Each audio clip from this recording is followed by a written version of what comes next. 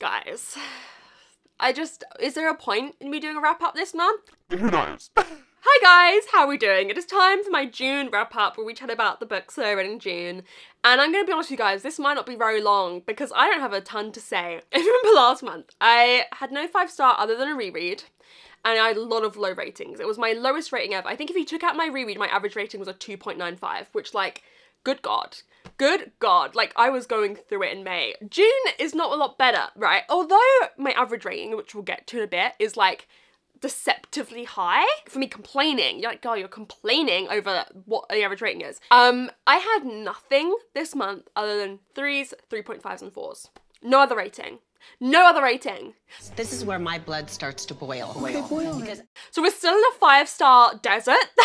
We're barren of 5 stars. Like, how boring is that? At least give me a 2 or a 1 to, like, spice it up a bit and give me something to feel. I just want to feel something. I feel like I'm Buffy and Buffy Vampire Slayer wants more with feeling, and she's like, I touch the fire and it freezes me. Like, I want to feel something. And I can't. So there's like nothing this month of note. In my opinion, 3s, 3.5s, and 4s. There's cars outside. It's so hot and clammy today. I feel like I'm always telling you it's hot. You're like, Megan, you're wearing a jumper. Yes, because I feel like I've worn all my summer clothes in videos lately, and so I'm just gonna like overheat for you. This is already a chaotic intro. So if you are regular here, you know I do my reading stats first, then we go through all the books with just the ratings I gave them.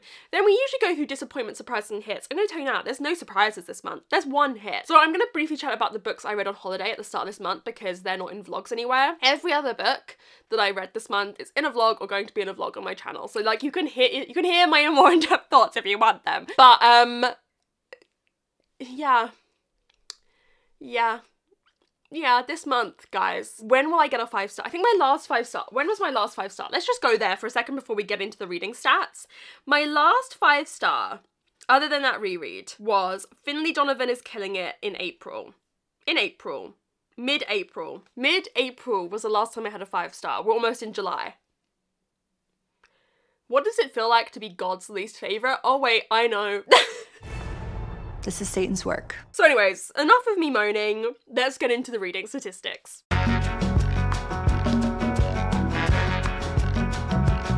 Okay, so in June, I read 11 books in total. That's pretty average for me, as you guys know. That's like, you know, perhaps on the low side, but like, listen, years ago, if I'd be like, 11 books in a month? What the hell? So like, listen, it's all relative. The amount of pages I read was 4,212, which means an average pages per day of 140, which is great, and an average pages per book of 382. So I read a lot of like longer books this month. Perhaps that's my issue. I feel like I'm still craving short books. I feel like in the next couple months I need to read some novellas, some short books, because something has to give. My average rating was a 3.6, which isn't terribly low, but that is my second lowest rating so far this year. My lowest rating is obviously last month, you know, but it is my second lowest rating of a month so far this year. And the average time a book had spent on my TBR was 12 months. So I read a lot of books this month that had been on my TBR for a long time. So that's a positive. We're looking for them wherever we can get them. I'm still so angry. Just 3s, 3.5s, and 4s. Like, that is so boring. Oh, I did have a 4.5. But I did tell a bit of a lie there. Actually, I had one 4.5. I lied to you. One 4.5. But does that, you know, that means nothing to me. Okay, so in terms of genres, I read 3 fantasy, 2 horror, 3 mystery, 2 non-fiction, and 1 sci-fi. I'm happy I read 2 non-fiction. Go me, applause. I'm always wanting to read more non-fiction. Pretty good split, I would say. Fantasy and mystery are always, I would say, my 2 largest genres on average. Ratings. I had 3 3-stars, 3 3.5 stars, 4 4-stars, and 1 4.5. Boring. Boring, darling. Next. You know, but in terms of how I read the books, 1 was an audiobook, 3 I read physically, and 7 were mixtures. I obviously really needed the audiobooks this month alongside my physical books to get through because a girl was struggling.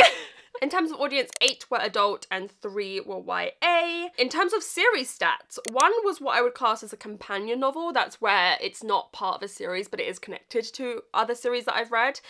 2 were parts of a series, 5 were standalones, 2 were last in series, and 1 was the first in the series. But the book that was the first in the series, I'm not continuing that series. So guys, I finished 2 series this month. Are we proud of me? Because I am. I am so proud of her, I could cry. In terms of where I acquired the books from, 1 was from Audible, 4 were gifted to me, and 6 were books I'd bought myself.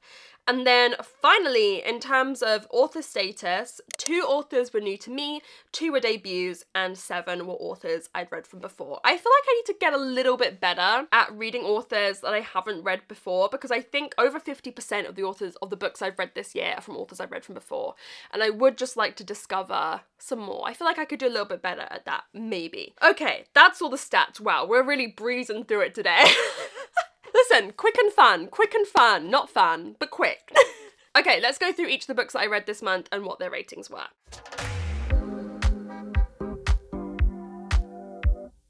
First, I read Only Human by Sylvain Novelle. This is the last in the Themis Files series, and I gave this 3 stars. I read Death Beside the Seaside by T.E. Kinsey, and I gave this 4.5.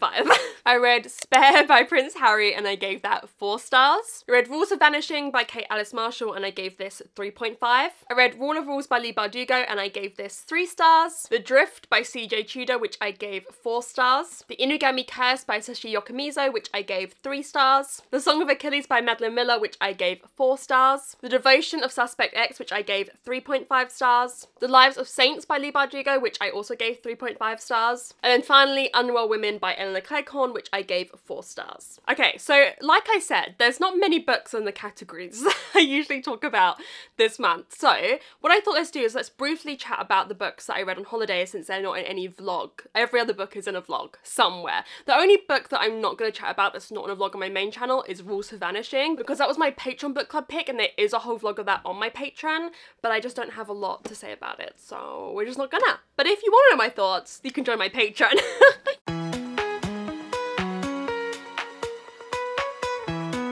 So the first book I read was Only Human by Sylvain Novelle. This is the last in the Themis Files, which is incredibly difficult to talk about because like anything beyond the first 100 pages of the first book is like so spoilery.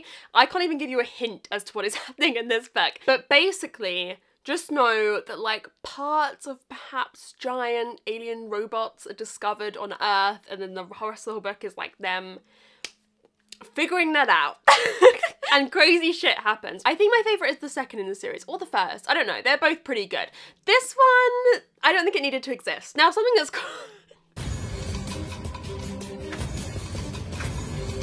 Something that's cool about this series is that it's all told through interviews, basically, or like letters or voice notes, but mostly interviews and discussions between people. And the audiobook is full cast. If you're going to read these books, I'd recommend the audiobooks. You don't really need to get them physically. The audiobooks, let me tell you, the actors are acting. They are acting. They are acting. Like, they know what they gotta do and they're doing it. You know what I mean? They are so good, the narrators in the audiobooks. So that's the pro. The thing with this book is, I don't think it needed to exist. Right? I think the second one ends in the way that we could have just ended there. And a lot of this book just feels kind of pointless. Or do you know what? I'm not against this existing, but it feels like it could be like a bonus novella. It could have been a novella. It didn't need to be this long. I don't think it's as fitting an end to the series as like if we had wrapped up certain things in the second one a bit differently, that one would have been a better end. Like this one just feels meandering. I can't tell you anything about why, because it is so spoiler, like it's beyond spoiler. I mean, this one takes place like 20 years from the main events of the first book, 15, something between 10 and 20 years. I don't know, from the events of the first book. It's just like, we're talking in circles, you know what I mean? So I didn't dislike it, but I just think it didn't need to exist, you know, objectively. And then I read 3 books on holiday, but one is in a later category, so I'll leave that for that. Believe me, the category needs it. It's not like it's got anything else. But then the other book that I read on holiday was Spare by Prince Harry. Okay, right. I wasn't expecting to read this. I was going to listen to the audiobook of Only Human on the plane, but then I downloaded it and it undownloaded for some reason. And then the only other book that I had the audiobook for downloaded that I hadn't already read was Spare. So I just read it by chance, right? Now, I'm not going to say a lot about this because I think it's a very complex situation. What am I saying? I get nervous. I've seen other people who have spoken about this, like they come for them. The anti-Meghan and Harry's come for them. And I'm like,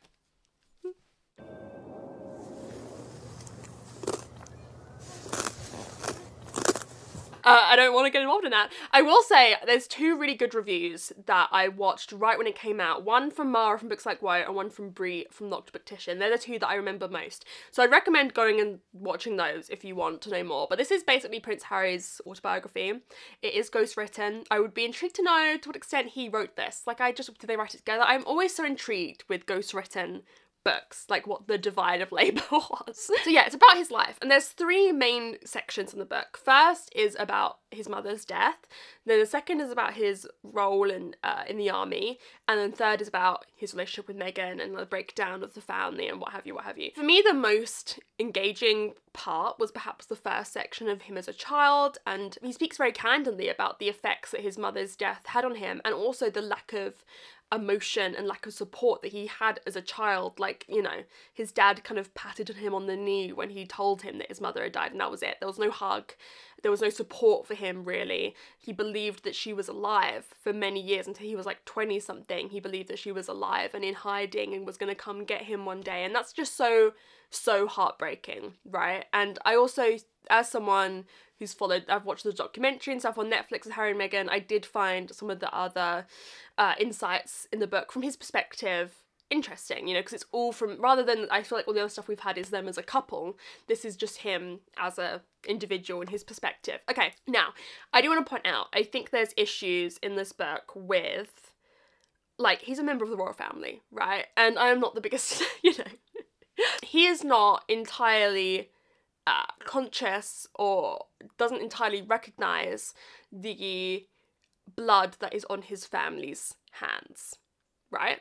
And I don't know if you could ever expect him to do that. I don't know if, like, that's within a human's, like, you know, to reshift your worldview that much. Perhaps he'll get there one day, but I don't think he's entirely recognitious of that. But I don't know if I was expecting that going into this, especially, I mean, he's gonna write like fucking 100 books, do you know what I mean? Like, maybe we gotta show growth, do you know what I mean? You can't get it all out in one book. But I do have problems with the way that he speaks about the army and war and his role in that.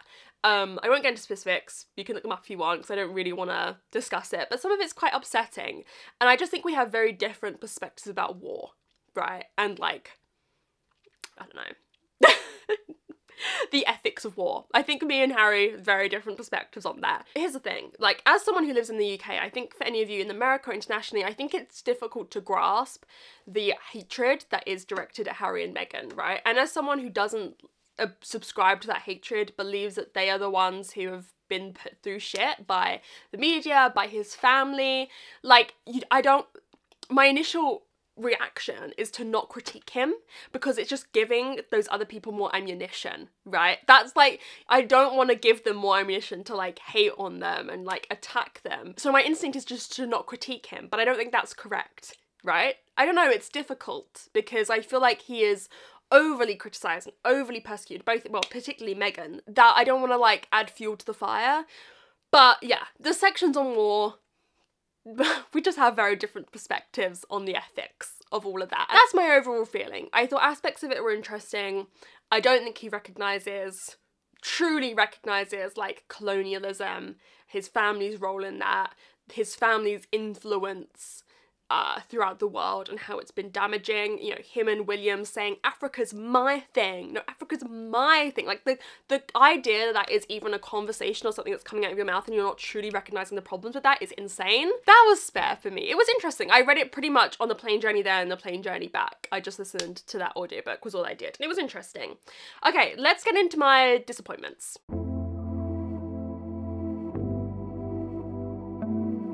Now, both of these disappointments are 3 stars, so they're not bad, right? These were, like, fine reads, but they're a little bit disappointing. Again, I don't have much to say. These are both in vlogs, if you want to watch them. This first one, there's a whole vlog for it. Rule of Wolves, Feli Barjigai. This, again, I can't really tell you much about, because it basically is, like, the continuation of the whole Grishaverse series from Shadow and Bone, from Six of Crows. It all culminates here. So we're following Nina from Six of Crows, and we're following Nikolai and Zoya from Shadow and Bone as our kind of main perspectives, but we've got a lot of characters from both series kind of popping up. And my problem with this was that it felt fan servicey. Like, at this point, I feel like we need to be done with the Grishaverse. Give me one more Six of Crows book if you want, Lee. Like, I won't complain. But it just felt so fan servicey. There was little, like, pop-ups or cameos from characters just because Lee knew the people would eat it up and go, yes, my favourite character's back. back, not because it actually makes sense to those characters or the story. And I am not personally happy with how much this series has intertwined Shadow and Bone and Six of Crows worlds, because now there's going to be Six of Crows 3 at some point. I'm pretty sure she's confirmed that. I'm pretty sure that's confirmed. And the way that the worlds have interwoven, like, if you want to read that, you probably have to read this series, and I don't think it's very good. The King of Skulls and Rule of Wolves series, I don't think it's very good. That's my opinion! So I think that's annoying. I wish she hadn't done that, and I wish she could have kept them a bit more separate. I'm not happy with that. And the ending for me, like, this big thing happens at the ending, and then like 10 pages later, they're like, let's undo that. This thing that should be impossible to do, we've just made this massive decision to do this, let's undo it. That is so annoying to me. That is so annoying. And yeah, this book was just pretty meh. Like, it was just pretty, like, you know, it was long, felt fan servicey. It felt like when an author gets so big that people don't want to tell them that you should edit a little bit. Listen, some people love this. Who am I? Like, who am I to say this? I love Lee. Lee, I love you. But, like, let's focus on Ninth House. Let's focus on a few more new things. New things. And then my other disappointment was only a minor disappointment, I would say, is the Inugami Curse by Sashi Yokomizo. Wait. No, this is the... Oh yeah, there's a whole vlog for this one as well.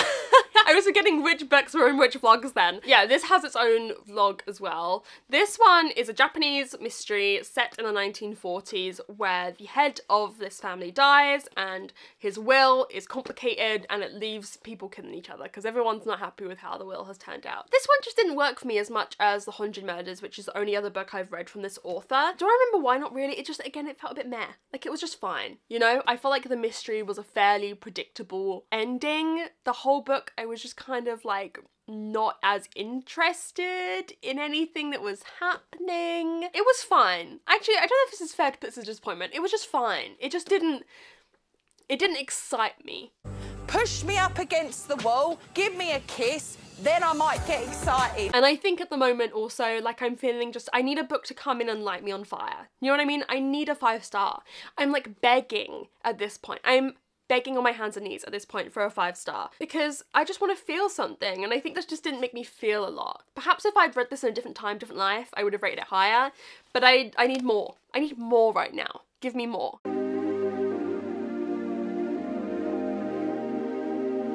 And then my only hit of the month was a 4.5 star, and that is Death Beside the Seaside by T.E. Kinsey. This is the 6th? 1, 2, 3, 4. Yes, this is the 6th in the Lady Hardcastle mysteries. This is the other book that I read whilst I was on holiday. In this one, Lady Hardcastle and her maid Flo are on holiday by the seaside, and they are staying in this hotel, and a murder happens. No, someone disappears. Someone disappears, and they are tasked with basically finding out what's going on, and things devolve from there. It gets, you know, we delve into, the story devolves, but it's fun. I love them. Okay, this just wasn't quite a 5-star. When I think of the ones I've given 5 stars in the series, this just it wasn't quite there in terms of like 100% enjoyment. The story felt a little bit not complex enough, perhaps, but I loved it. Guys, if you're gonna read this series, this is my favorite cozy mystery series, listen to the audiobooks. This is another like 100% audiobook recommendation. You don't need to get these physically. If you're not, like, if you're just vaguely interested, just pick up the audiobooks. They're on script, and I love them. I love them so much. Like, the audiobook narrator does such a good job. And these characters, their relationship, I've told you this so many times, but their relationship, their love for each other, their dynamic is impeccable. It's impeccable. And this was really fun reading this. I read this like all on the beach, basically, beside the seaside. Even though like the running joke of this book is that they never catch the tide when it's in. When they're like not doing stuff and going to sea, it's like, it's not there. It's fun, it's silly, but it's like historic. I feel like it's really rooted in its historical setting. There's always notes at the back of research that he's done about like what is realistic to the history and which like he's kind of twisted. So like they've got like a newer car than they probably would, but because that's like they've got a best friend who makes cars, do you know what I mean? So they've got a newer car than probably be possible. Like he talks about looking up the weather of each day that they were there. Like in you can look up the weather for like 1910 or wherever this is set. I just love Lady Hardcastle and Flo. Okay? I love them forever, and I think you guys should read this series. If you're even mildly interested, pick up the audiobook for the first one and you will fall in love, is my opinion. I love them. And this is the kind of series now that is a 5-star series for me, and I feel like every book in the series is going to get roughly a 5-star or like a 4.5 because I've just fallen so in love with these characters and their dynamic and like the little Easter eggs in the story and little nods back to other stories and all the characters that we now know. I just love it. I love it. I love it. So, woo! Okay, guys, there we have it. That is my June wrap up. Dear God. Dear God. Please pray that July is the month of 5 stars for me. I need it. I can't tell you how much I need some 5 stars in my life. So cross your fingers, pray, hope, sob. Like, we need it. We need this. We need this. This is essential. It's a crisis. So yeah, if you got into the video, comment a bunny. Because I like bunnies. I saw a kitten the other day that thought it was a bunny because its best friend is a bunny and it tries to jump like a bunny. So I'm just thinking about bunnies. Comment a bunny. You got to the end. And I will see you guys in another video soon. Bye!